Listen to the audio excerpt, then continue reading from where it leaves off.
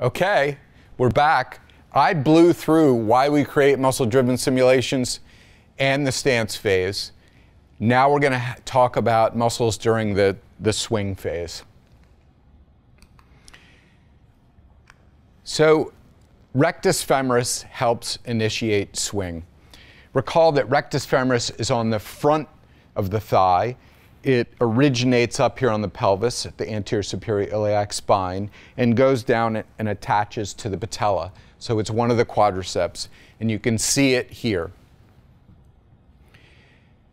It generates a hip flexion moment and it generates a knee extension moment. So it can induce motion of those degrees of freedom. But what it's particularly good at is actually moving the whole limb forward. That's what I'm showing here. Rectus femoris moves the whole leg forward. And you can see it in when it's active. So here's the rectus femoris EMG. I'm plotting versus the whole gait cycle here. So the swing phase starts right about here, and you see rectus femoris is on to initiate the swing phase.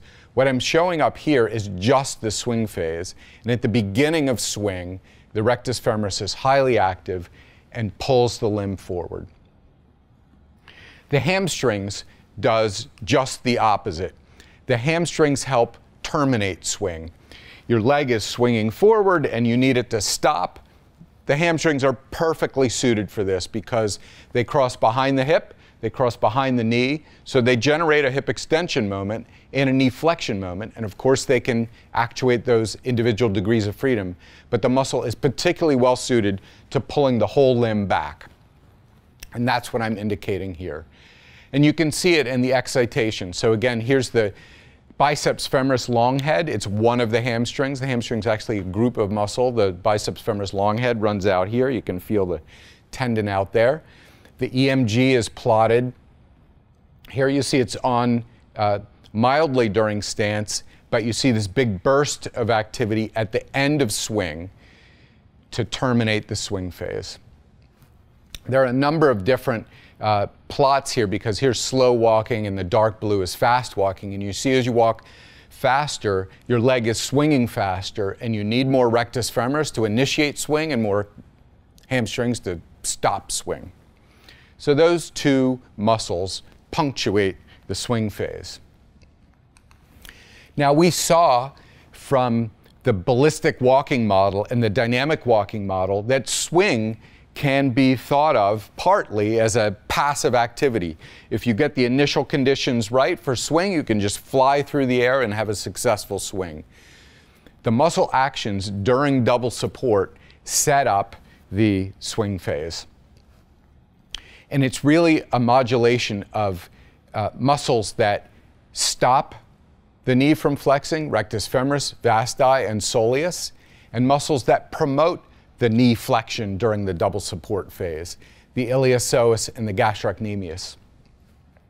Now there's a couple things to note here.